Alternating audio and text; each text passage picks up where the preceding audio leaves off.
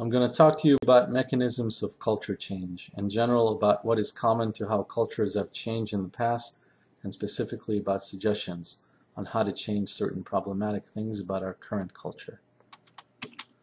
I'd like to tackle the problem of culture change with the help of evolutionary biology. Long before DNA was found to be the physical locus of genetic information, or even discovered, the concept of a gene as a replicable unit of biological information proved useful. An analogous concept to gene is that of meme, a replicating unit of cultural information. We do not yet have a neat physical locus for memes. Unlike genes, they seem to be able to inhabit many physical locations.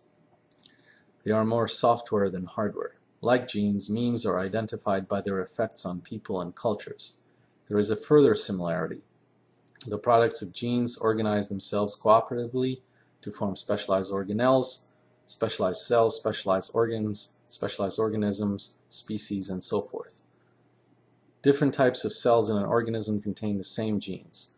The difference between cell types consists in how those genes are linked together in a network, or how they are regulated. Different species in the same genus also contain mostly the same genes.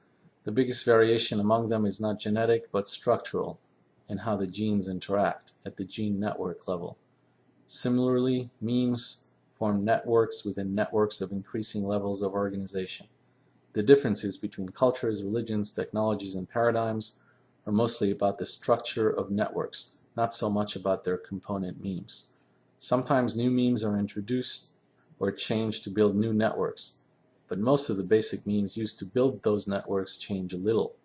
It's the interactions among genes or memes that matter most.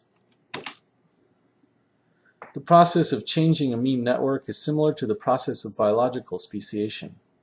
It's hard. There are many failures. For example, here is a list of failed attempts taken mostly from the late social critic Paul Goodman.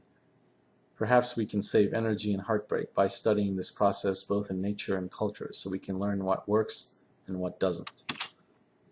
In order to understand the process of speciation or culture change, we have to introduce the evolutionary concept of a fitness landscape. Picture a regular landscape with mountains and valleys. Our species is analogous to a ball that moves under the influence of gravity, seeking the bottom of the closest valley. In addition to gravity, it is powered by a random jittery motion. The height of the landscape represents negative fitness. I could have chosen the height to represent fitness, and then the ball would seek the top of the closest mountain. But valleys are more comfortable than mountaintops, and gravity points downhill, so to keep this analogy intuitive, I let the height represent negative fitness. That is, the greatest fitness is in the valleys and the least fitness is on the mountaintops. I haven't told you what the horizontal directions are and what is the meaning of distance. I drew only one horizontal direction in the lower diagram, and the upper picture has two, whereas genetic landscapes have millions of horizontal directions. There are many ways to define these directions and distances along them, and I won't get much into the details of it for the purposes of this presentation. For simplicity, just think of them as changes in genes. The position of the ball is an average over the population. One individual changing in a large population makes very little difference to the position of the ball, but a large difference in a small population. There are conservative forces that try to prevent genetic changes and maintain the status quo, and there are radical forces that try to promote genetic change. The gradient of the fitness function, analogous to gravity, can be conservative if the species tries to climb out of its current valley, but it can be radical if a species makes it to a mountain pass, whereupon it can roll down to another valley. There is a radical force of random mutations which can allow the ball to move either up or down the fitness gradient. And there is a radical force of drift, which allows the frequency of mutations in a population to increase or decrease in a well-defined but probabilistic way with each new generation. Because of drift and mutation, the position of the ball depends not only on gravity and the shape of the landscape, but it has a jittery random nature which increases as the size of the population or ball decreases. Note that there are large fitness and other barriers between species. Otherwise, we would see frequent spontaneous speciation events. It is not just a matter of time. Why are there large obstacles to speciation? The first barrier or obstacle I will talk about is actually not a fitness barrier. It's a conservative force that tries to prevent and eliminate mutations and maintain genomic stability. There are a whole slew of genes and proteins that are in charge of repairing or eliminating DNA damage, regardless of whether that damage results in a beneficial mutation or not. This is generally a good thing, ensuring stability when things are working.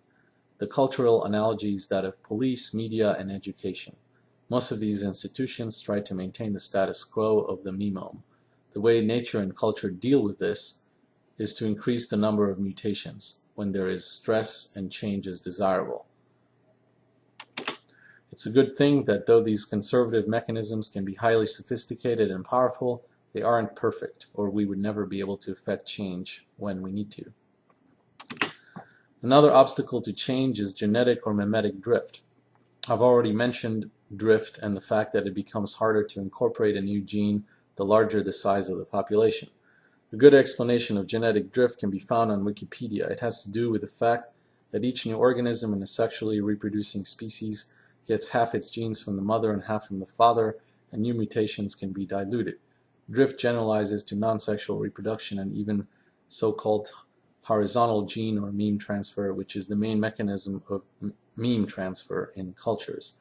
The main prerequisite for drift is dilution of information with some transfers. The idea that the Earth revolves around the Sun was actually able to displace the idea that the Sun and other heavenly bodies revolve around the Earth, though at first it was almost drowned out by sheer numbers from the opposition. The way to counter drift is with reproductive or mimetic isolation in small groups. One can argue that this is what happened when science diverged from the Church, or when Christianity diverged from Judaism and paganism.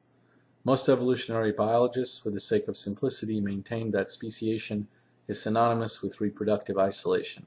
I differ. I maintain that reproductive isolation is a necessary but not sufficient step in speciation, which includes large morphological change, testable, either in the lab or with simulations. Two populations that are isolated reproductively and subject to different selective pressures will not diverge much unless something else happens, which I will get to shortly. Hegel was correct that sometimes there is conflict between meme networks that get synthesized and worked out, but not when one meme network is much more replicating and powerful than another. Marcuse analyzed how capitalism incorporates any serious opposition, and this generalizes to complex systems such as species and cultures. The system will eat you up unless you achieve some measure of isolation. It will also make isolation seem unappealing by calling isolated communities with pejorative names like cult. The next obstacle to speciation is actually due to a fitness barrier, but it isn't just fitness relative to an external environment. It is mostly fitness of a new gene or meme relative to the network of which it is a part.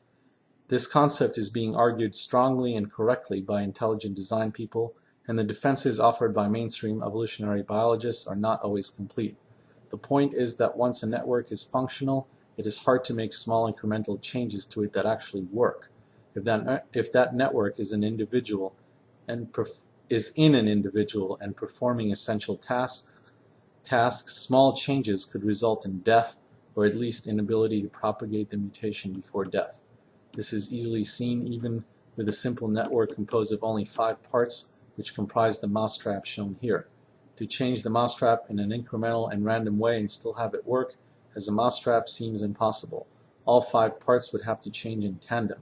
Or a new part would have to be introduced which works with the rest of the network, but then there won't be much morphological change. The way nature and culture overcomes this obstacle is by way of master genes and memes. Master genes and memes are genes and memes that control and regulate many other genes and memes in a network. Changing a master meme, therefore, is a change in one gene or meme that can be done in an evolutionarily incremental way, but the effect is large since it affects many other genes and memes, not by mutating them, but by changing the structure of the network of which they are a part, or creating a whole new network out of already existing parts. Master genes and memes allow natures and cultures to find the direction of a mountain pass, which, though still a barrier, is the lowest barrier. Actually, as we will see later, sometimes there is no fitness barrier at all to small changes in a master meme. Before we look more at master genes and memes, let's first see other examples of gene and meme networks. Here is a gene network that was mapped not too long ago by molecular biologists. It is only one network among thousands, which also interact among themselves. Here is a hypothetical master gene that controls lung development and evolution from fish to mammals. Here is one method of arranging and regulating genes and memes that is very useful both for homeostasis and change is in a hierarchy. This is useful not only in the military, corporations, or government bureaucracies, but in computer science and any time a group of people or concepts needs to be organized. A master meme can include much information and function by organizing many other memes into a network, but other memes do not need to know the details of that network in order to interact with this meme. A bunch of master memes can be grouped together and regulated by higher level master meme, and so on. In Lord of the Rings, Tolkien mentions that although there was one ring to rule them all, one ring to find them, one ring to bring them all, and in the darkness bind them, the other rings were not about domination, but harmonious organization of the races or cultures. Hierarchy is itself a master meme, but it doesn't necessarily imply a hierarchy of people. I want to talk more about master genes and memes. This concept has come to us from embryology and developmental biology. Notice the picture of caterpillars turning into butterflies. A few master genes were found that control body morphology during embryogenesis and also during the stages of insects like butterflies, in that mutating them, but not other genes, can make large changes to morphology.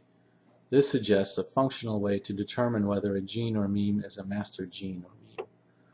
Also shown on the left are hypothetical master memes needed to maintain the meme network called Empire.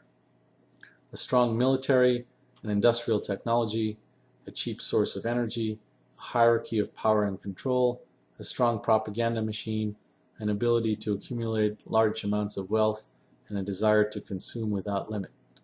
Perhaps these are not all master memes.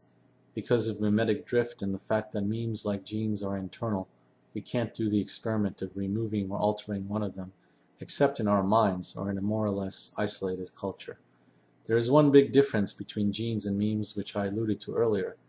Whereas it is not always true that higher order biological structures are under master gene control, e.g., there is no master gene for a cell. It is always possible to create a master meme, to at least describe a meme network, if not control it. Memes can thus be found not only in our minds, but in our cultural artifacts such as technology, architecture, clothes, food, and organizations. It's clear to me that the president is not a high-level master meme. Changing the president does not alter empire very much. Changing the nature of political control would change empire. Hence, centralized political control is a master meme. The money meme is debatable because if money was replaced by some other quid pro quo accounting system, empire could still continue, though less efficiently. Some, like Jacques Ellul, claim that it is the abstract nature of money, its propensity to concentrate in the hands of a few, and its power over us that makes it a master meme. Jesus called it mammon, master meme money. But note again, it is not the rich that are the master meme, but money itself. Consumerism, though a master meme, seems under control of other master memes, like centralized industrial and economic production.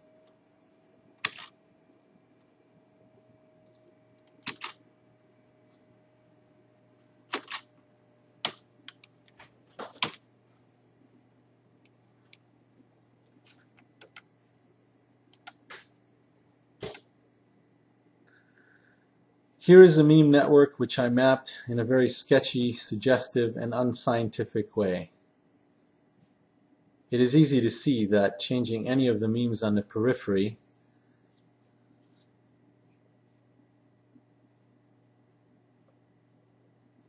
won't make much change to the network. They are not master memes. or at least not high-level master memes. Whereas changing some of the master memes at the interior or introducing new ones might change the whole network.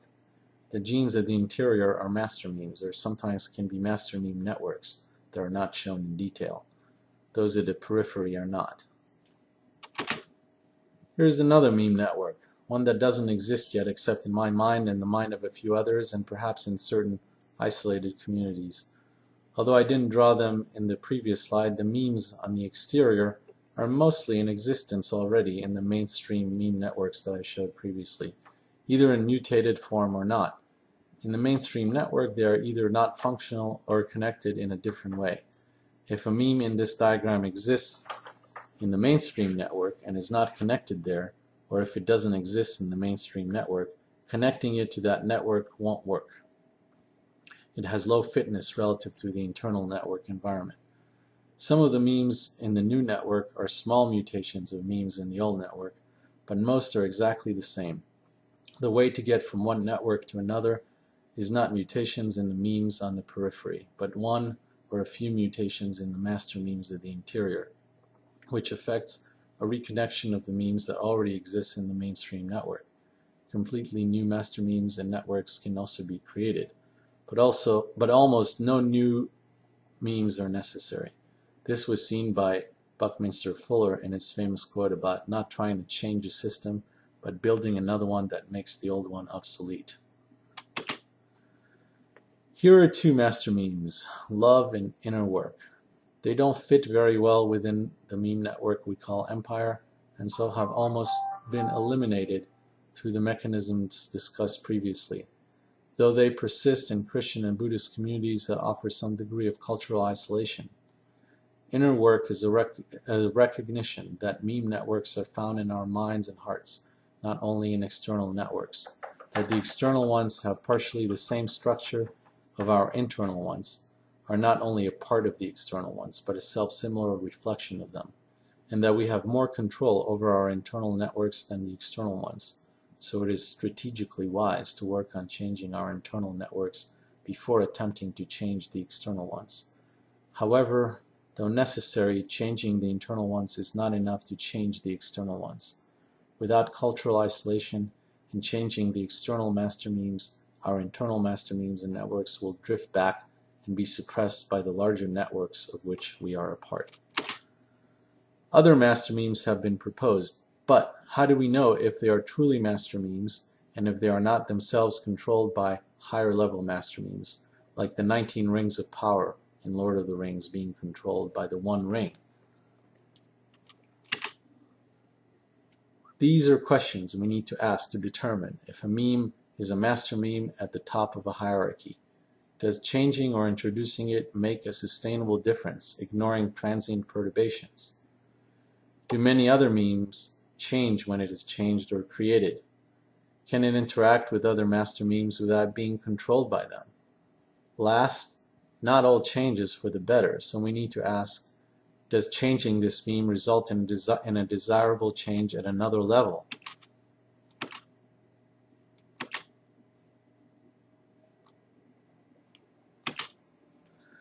Sometimes memes are models of the world. They do not have to have a high accuracy in order to have a high fitness, though all else being equal, a more accurate model does have higher fitness than a less accurate one. There can be hierarchies of meme networks, but also more collaborative networks. Sometimes a master meme can be changed or replaced while working with the rest of the larger network of which it is a part. Sometimes a changed master meme does not affect the outcome one hoped for, either because one identified the wrong network, because it is a master meme but controlled by a higher level master meme, because it doesn't fit with a higher level network and can be outcompeted by an existing network, or because mimetic drift and lack of mimetic isolation. If the new or changed master meme is to be successful, it must outcompete these other networks. This may be possible, but there is also the enormous force of genetic or mimetic drift, which can swamp the new or mutated master meme or gene, and so isolation from competing networks needs to be achieved. In any case, meme networks are controlled by master memes, not puppet masters. The belief in puppet masters as the cause of all ills is itself a meme. Actually, what one might The belief in puppet masters as the cause of all ills is itself a meme. Actually, what one might call a parasitic meme, which we'll explain later. It also is not a very accurate representation of reality, but accuracy is not correlated with fitness, especially when it comes to a parasitic meme. If you replace the puppet master by another person who pulls the same strings, the network doesn't change.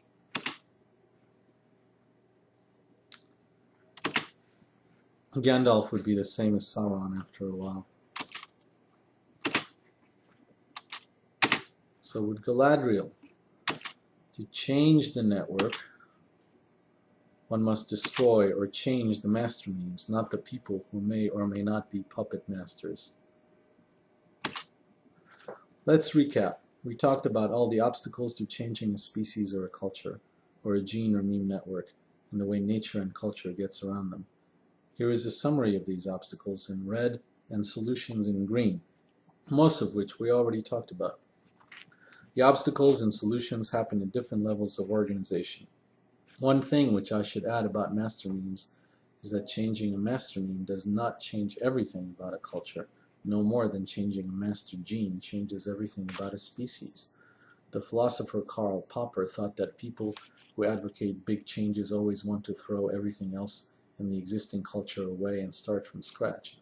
Such an approach is obviously unfruitful. However, changing a master meme does lead to large changes. Here is another way to summarize in green what is necessary for success in culture change, and in red what is cause for failure. Reproductive isolation is important for resisting cultural drift from the original culture. Change master memes are important for finding a downhill direction into a new valley, either at a mountain pass, through a mountain, or from a change fitness landscape. We'll talk about this soon. And a sufficiently high mutation rate is important in fine-tuning along a downhill direction once it is found, or being ready for it when it arises. A selective pressure can be helpful with motivation to get out of a rut. I will tell you more about selective pressure in the next few slides. I want to talk now more about the details of macroevolution, also known as speciation. Recall the fitness landscape. The challenge of a small reproductively isolated population is to get into another valley. It can do this either by directly climbing over a mountain pass or tunneling through. The tunneling scenario means not having a phenotype for the new gene or meme network until one breaks through the mountain. It could mean building a lung while one still has gills and is mostly in the water. Going over the pass has to happen quickly, since one is less fit than the original population and can be outcompeted or simply die from hardship. Tunneling can happen more slowly, except that in reality there would be some loss of fitness in creating a new network, even if it has no phenotype yet, because resources have to be expended. The fossil record suggests relatively quick speciation events, consistent with both of these scenarios. In either case, a master gene has to mutate or be created, and in either case, the barrier can't be too high or too wide, or the new species will never make it over the pass or tunnel through the mountain before it dies out. The intelligent design objection of irreducible complexity holds in most directions, but not in the direction of a master gene or meme, as long as the mountain pass height or width are not too large. We've seen that master genes or memes are the way to a mountain pass in the fitness landscape, and that fitness barriers can't be too high or wide. In fact, they may sometimes disappear entirely. We have been assuming that this landscape is static, but in reality the fitness landscape changes due to the environment changing, and a downhill path to another valley may appear. After the change, there is now a selective pressure to take advantage of the new downhill path that appeared. This could happen quickly and cataclysmically, as in a meteor hitting, a tsunami, or earthquake striking, or it could happen slowly over eons. Then a mountain pass gets eroded down to connect one valley to another with a downhill path. I am speaking metaphorically about a multidimensional fitness landscape, but the cataclysmic effects can be literal. Because there are millions of directions to go in, this is still a sort of barrier. Through random mutations of a master gene or meme, one has to find the one right direction out of millions. This is called an entropic barrier. If there is sufficient genetic or mimetic diversity, there are many networks, silent phenotype or not, which can respond to this opportunity, and one of them might match the one downhill direction. One small reproductively isolated population with a new mutation goes into the new valley. A period of adaptation or microevolution follows for this new species, where it keeps going downhill, mutating any genes, not just master genes, gaining more fitness until it reaches the bottom of the new valley. Note that this is just an extreme case of the previous two scenarios of climbing to a mountain pass or tunneling through a mountain, where the barrier height and width go to zero. Also note that the only time genetic diversity is useful is in finding a mountain pass or best tunneling direction, but only within the old species or culture. Once this master gene or mean is created, the new population must be unified. Going in other directions will be counterproductive, and the average position of the population will not move at all, or move in the wrong direction. Once the mountain pass or end of the tunnel is reached, it is still important for the incipient species to keep mutating genes in order to find the new valley, but in a unified way. And of course, once the new valley is found, genetic diversity is detrimental to staying in that valley, but is useful for finding another valley or adapting to a changed landscape.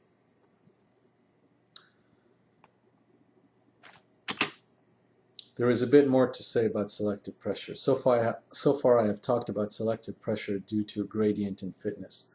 Such a force is conservative when a population is trying to get out of a valley with no downhill path, but is pro-speciation when a population has either made it to the mountain pass or a downhill direction becomes available from the valley. Now I want to introduce another kind of pro-speciation force without a gradient in actual fitness, but a gradient in what is relative to what used to be. Consider the possibility that the environment changes in such a way so that what may have been a valley has been raised up. Now there is a selective pressure to change without an actual gradient in fitness. I'm saying that under conditions of stress, a population can be motivated to find a mountain pass when no local downhill directions are available. This motivation may manifest as a higher mutation rate or literal migrations to new geographic environments. In the mimetic case, it may manifest itself as social and psychological unrest or malaise. With mimetics, wisdom and intelligence may help to see a bit into the future, so attempts are not totally random, as presumably happens in genetics. We might call it attempting change with mimetic engineering. Most directions of this attempted change will not be master memes, that is, either toward a mountain pass or toward a new locally available downhill direction, and will fail.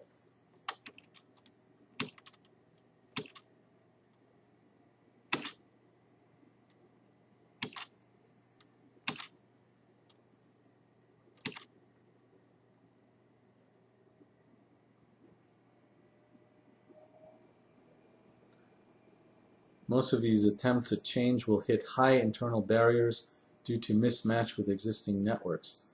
Most of them, even if they find the right master memes, will fail because they will not achieve sufficient cultural isolation, but a few might succeed. Here are two historical examples. The first is the radical break from Jewish and Roman culture that Jesus made. With the help of several prophets before him, he identified several master memes such as love and inner spiritual work. The early Christians achieved some cultural isolation, though perhaps not enough. Using the master memes that Jesus replicated to them, they made it to a mountain pass. Unfortunately, with the adoption of Christianity by the Roman Empire, drift from the culture of empire caused most of the incipient culture to roll back into the valley of empire. The other example concerns the Anabaptists in Europe, who broke from the emerging urban and oppressed peasant Protestant culture with some memes that had still survived from Jesus to form the European Amish.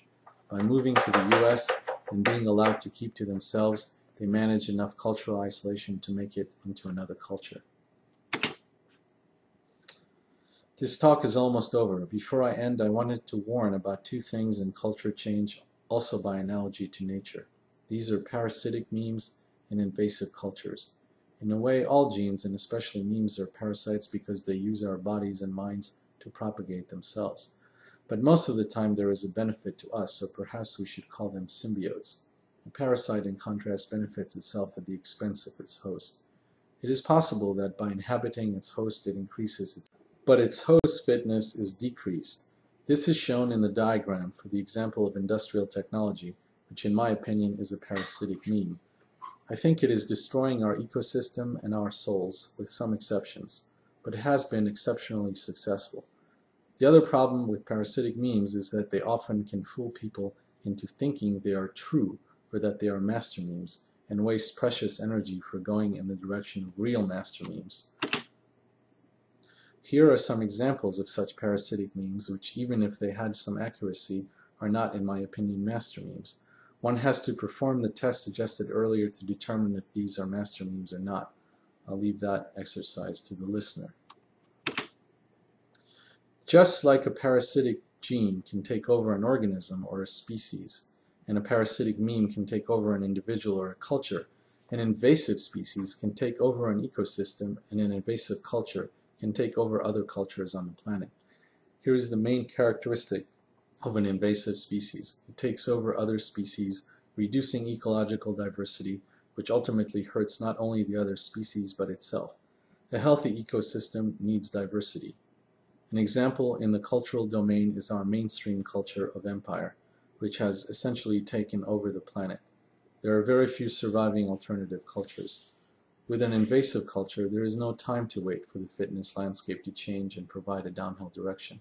If it can't be stopped by other cultures, the change must come from within. Small, culturally isolated groups budding off from the invasive culture who find the right master memes to change. Here are master memes controlling meme networks which I would like to change, first in my own mind, but then in a meme incubator, also known as an intentional community. The first meme I would like to change is global industrial technology. Local, agrarian, craft-based production has existed before. Given what we have learned in science and technology, we may be able to improve it. I believe this meme network controls many sociological and psychological aspects of empire. The network consists of local materials, local energy, locally controlled but globally distributed information, and locally produced rituals. The idea is to empower people on a village scale to take care of themselves, while removing incentives to go steal resources from other people. The open source movement, which started in software, is now spreading into manufacturing. We already have distributed information, so its production can happen locally everywhere. But much information relevant to production of goods is missing. We have distributed energy from the sun and wind, and to some extent we have distributed materials available cheaply from junkyards and recycling centers, although good land is still owned by a few. The other meme that I would like to see changed is the idea, essential to capitalism, that ownership of a resource by itself produces wealth for the owner, and that work is only for personal gain rather than for expressing our highest gifts. I believe that this is a master meme, but one that can't change without other master memes also changing. In conclusion, I'd like to compare 3 strategies for culture change given the insights of this talk.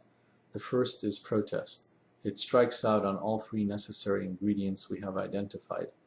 It might be useful for creating solidarity among participants and an adrenaline rush, but it is useless for culture change. If it tries to change some master memes like economic power through, say, boycotts, that is another matter. But pure protest is useless for culture change. The second is reform, which most of the time does not identify master memes or achieve any amount of cultural isolation, and is therefore not very good for change either. The third is what can be called the utopian islands approach, which does well on cultural isolation and sometimes, but not always, on finding master memes, though often not so well on having sufficient mutation rate.